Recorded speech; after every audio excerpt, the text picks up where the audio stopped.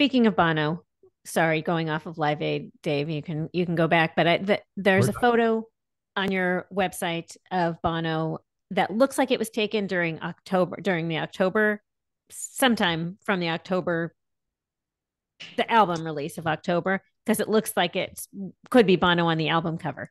Do you know which one I'm talking about?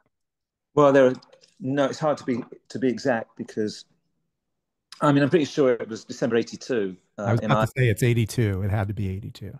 yeah. So I was at that gig, and this was to Smash Hits as well. I was at that gig at the Macefield Leisure Centre in Dublin, in Belfast the week before Christmas in '82. Crazy gig. It was. I always thought it was a school gymnasium, but it was a leisure centre. But I just remember, like, you remember you'd have climbing frames. People were on the climbing frames on the ropes that climbing ropes Yeah. up in the rafters.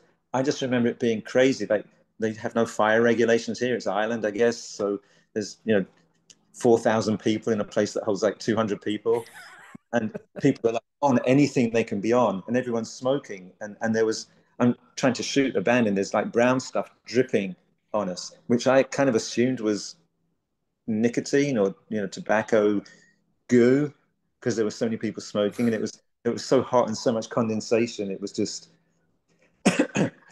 forming and just kind of, what is this brown stuff that's falling on us? But it was a crazy gig, and it's famous apparently in U2 circles because it was when he first played. I'm going to have to stop right there.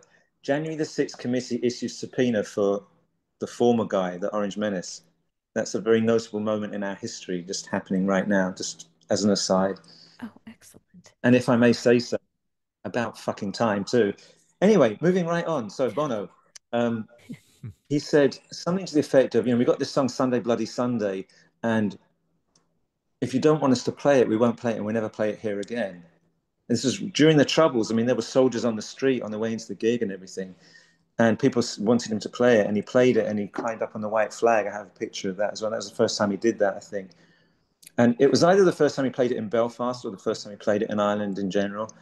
Um, so U2 fans know that gig really well. And we were backstage, we were hanging out. There were lots of girls on the stage, came in, and Bono sat on the stage singing and then signed autographs backstage, and we got to do that.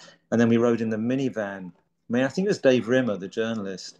Yeah, pretty sure. We drove in the minivan with U2 back to Dublin, and we stopped on the way on the M1. They have the Irish M1.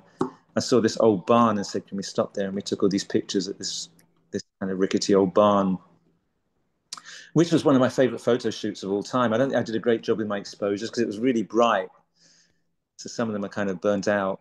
There's a lot of shade and really bright late afternoon sunlight. But I love the colors, especially on the color ones. Bono was in this kind of golden light. But I do remember that in the van, people asked me, what was he like? How did you get on with him? I don't think we hit it off because I remember that I just wanted to talk politics, like lefty politics, and he just wanted to talk about God. So we didn't